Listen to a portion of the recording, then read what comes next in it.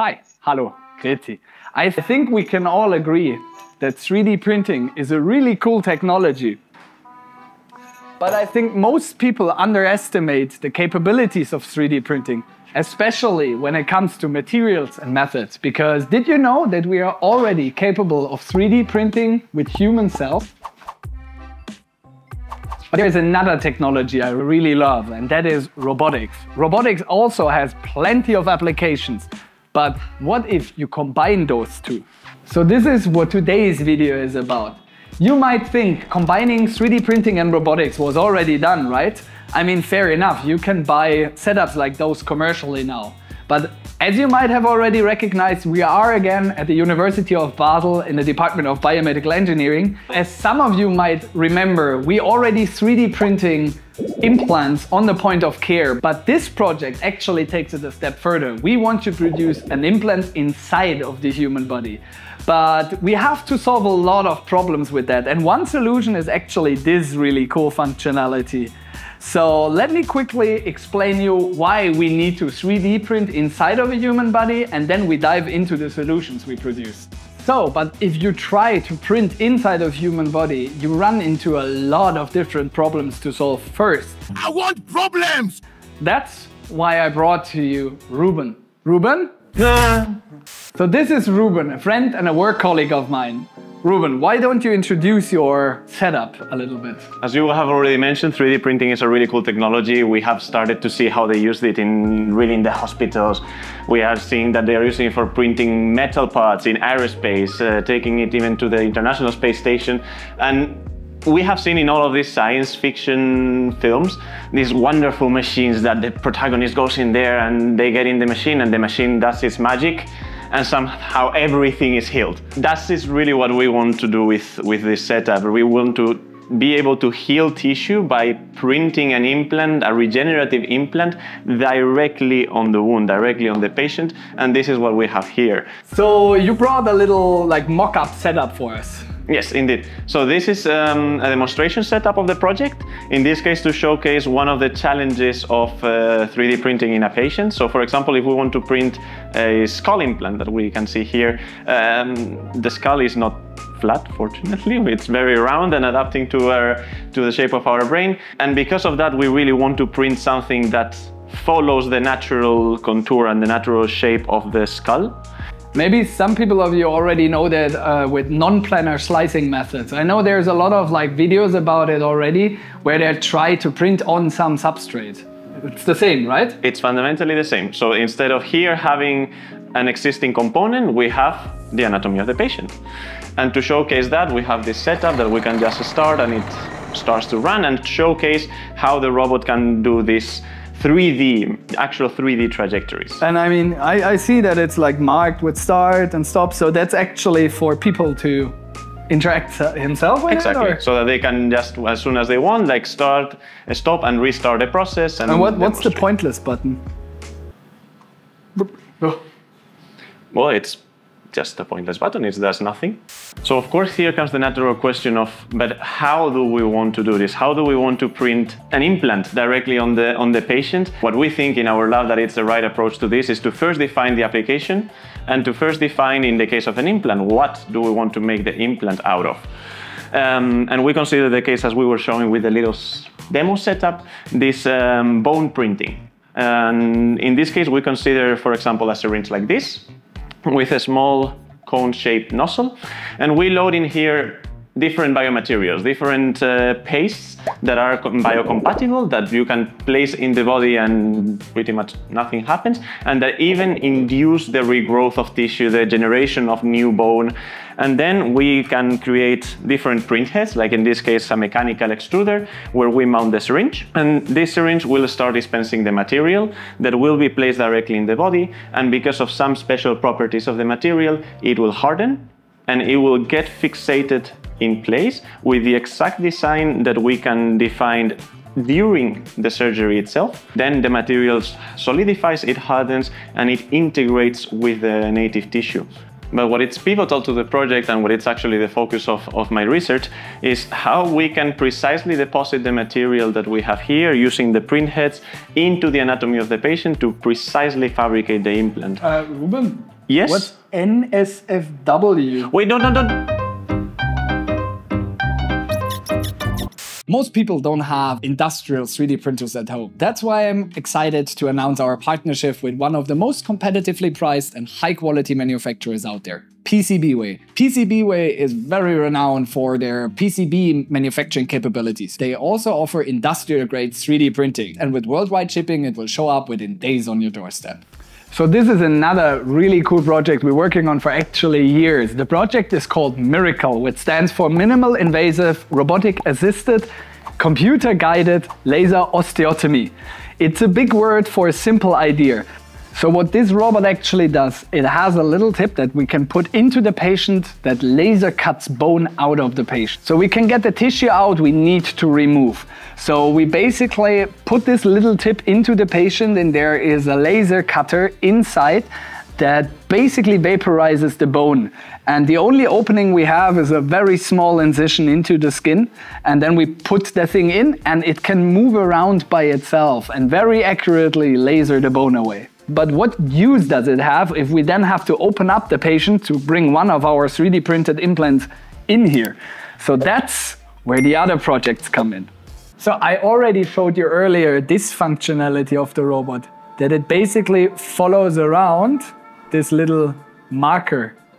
So the reason behind that is that a patient will not always be completely still. Even if you're under sedation, you have like micro movements, somebody could bump the table you're on, and the whole printing setup should be able to follow that and compensate for that. But what I actually saw just right now today is like, we have kind of like, if I'm fast, we have like kind of a delay in here, right? So isn't that like absolutely death sentence for that system?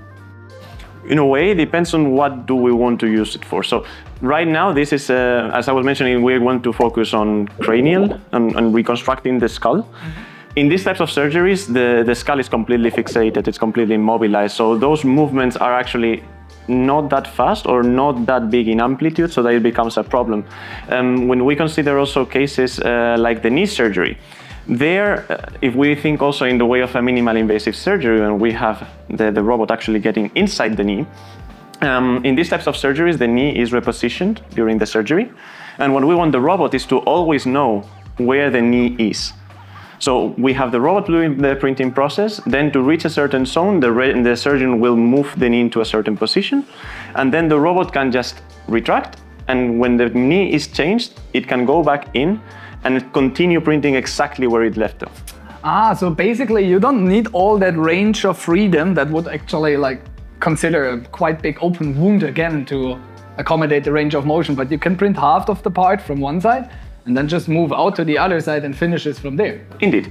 And that's the cool thing about these robots, that they give us the possibility and the flexibility to really confront the printing process from many different angles.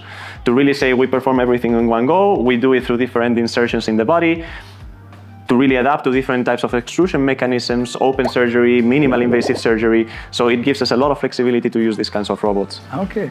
As you might have already, maybe some of you come out of the industry of like automation or stuff like that. This one is a robot. They are pretty well known around there. I will not tell you the the brand of it, but that's actually just one of different robots you're trying to use, right? Exactly. So right now, for open surgery, because they are very well-established robots, they are very precise and very flexible, large range of motion as well. We use these types of robot arms. In this case, this is a 7 degree of freedom collaborative robot that it would allow us to also have human-robot interaction capabilities to really allow the surgeon to say, okay, start a printing process around here, and then the robot could take over. But we can also consider miniature versions. You showed before this Miracle robot, this very small system.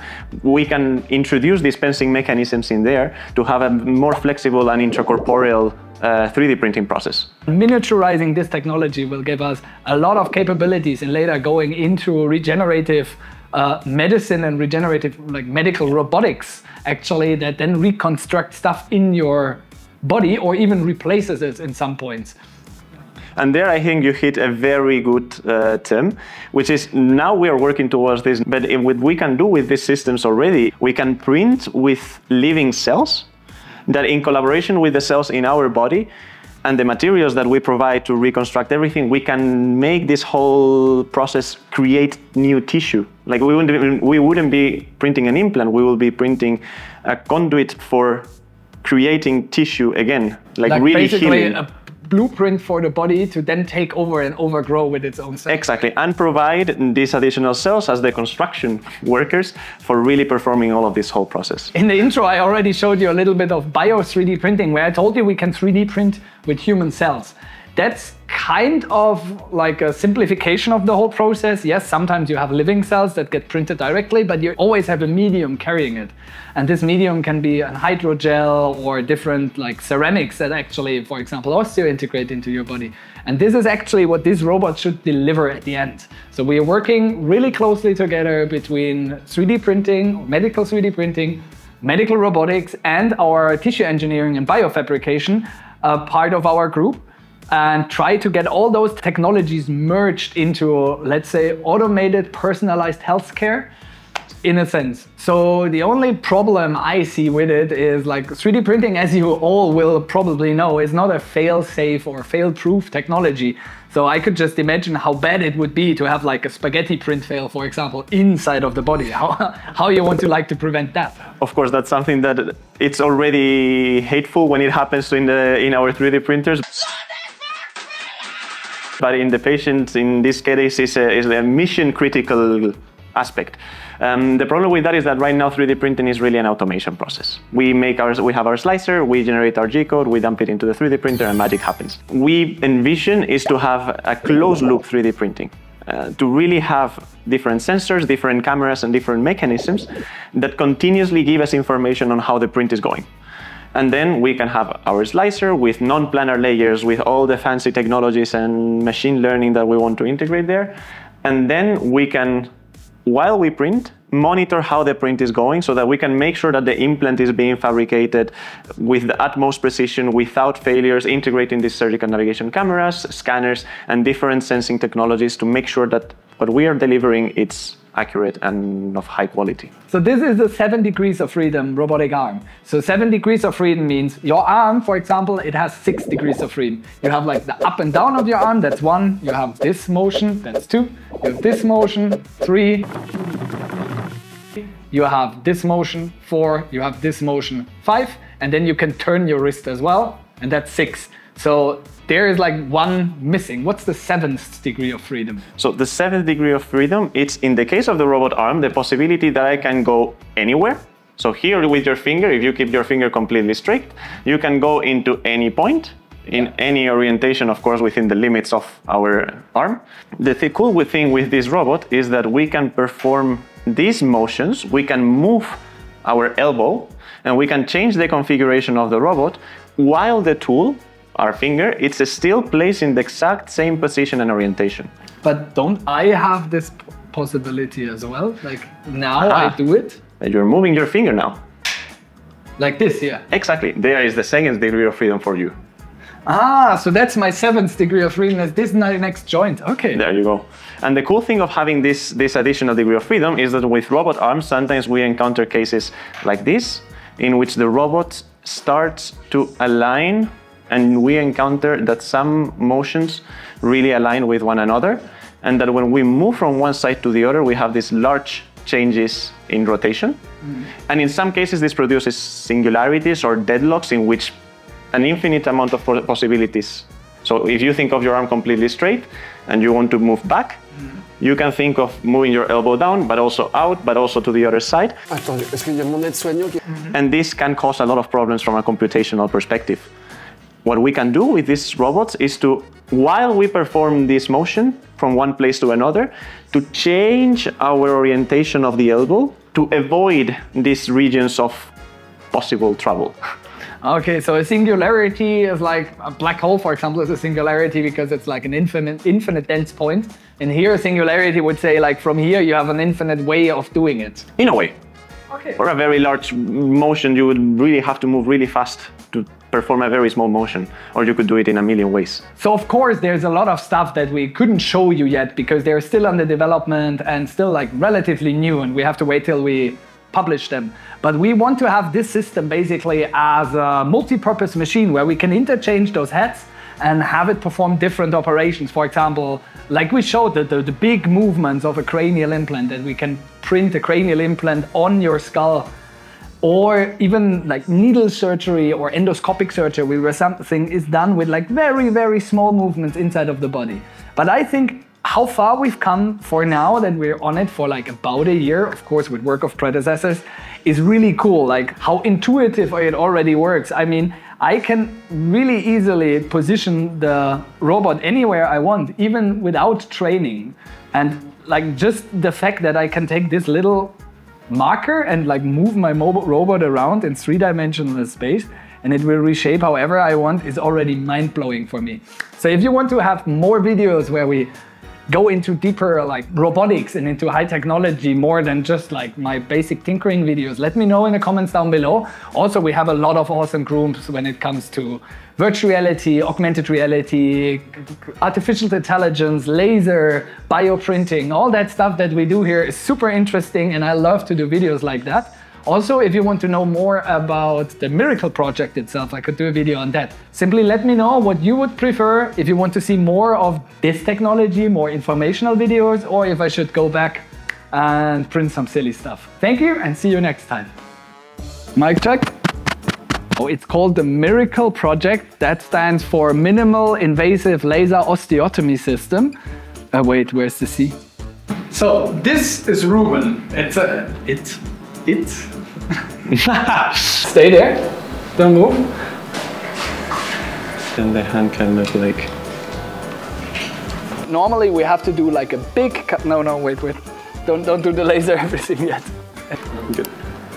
Come on.